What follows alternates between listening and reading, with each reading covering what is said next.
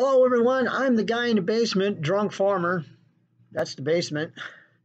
And today we're going to talk about the Super Bowl commercials and the Super Bowl halftime. Now, let's begin with the Super Bowl commercials. Yeah. Yeah.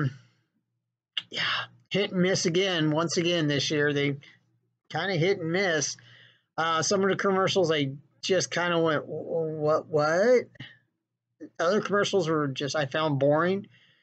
There's a couple commercials here and there that were good. I think the big commercial that everybody was kind of talking about with the Bruce Springsteen Jeep commercial.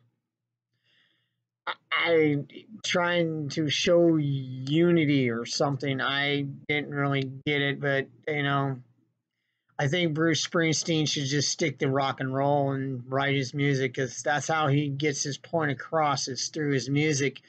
Doing a Jeep commercial. No, not so much. I mean, granted, Bruce Springsteen is a great guy. He's an icon in music, and no disrespect to the boss, but stick to music, man. That's all I got to say on that one. I think that was probably the commercial that probably made some people talk. Well, we know the media was talking about it because some of the media was criticizing it. Others were going, yeah, okay, but all in all, it wasn't all that great of a commercial. Like I said, we haven't had that It commercial from the Super Bowl.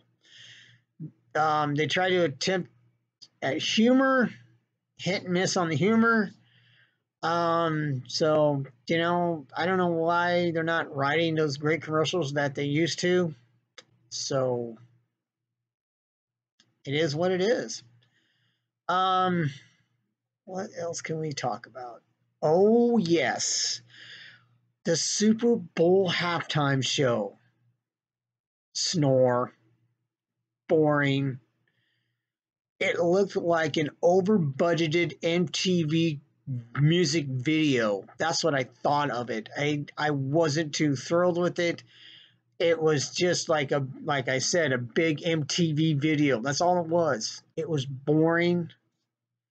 I watched a little bit of it and just kind of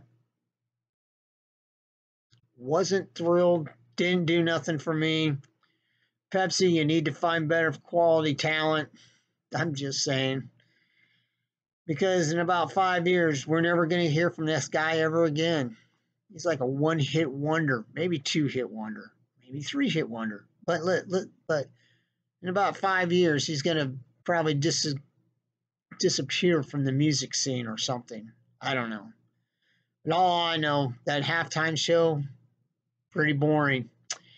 Yeah. Like I said, it was an over-budgeted MTV music video. But what the hell do I know? I'm just a guy in a basement. So there you go.